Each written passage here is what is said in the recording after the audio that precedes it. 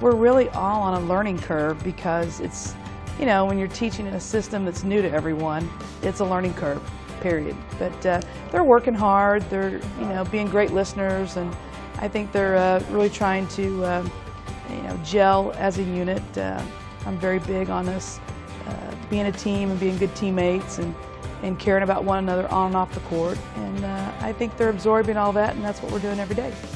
When you see your teammates set out to be great and to achieve so much success, I think that's really important to a team's future, because that means that they didn't get there by themselves and that they had help. You know, the last thing I want to see is my teammates failing anything that they do in life. So in any way that I can help them achieve their goals, I want to be a part of it. You know, I love Wichita State. I grew up watching the Shockers. Grew up about 40 miles south of Wichita, so it's a basketball school, it's a basketball city. That's what lured me back home, and I'm excited about the new challenge. The competition and the level of play is way up there. You're playing some of the best players in the country, best teams, under the best coaches, and you know, it's different, and you know, you got to work harder every single day, but it's fun. This conference is one of the best conferences in the country. Great coaches, great players. I'm very familiar with a lot of the coaches, but you know, I'm just so impressed with the level of play and the high level of coaches that we have in this conference.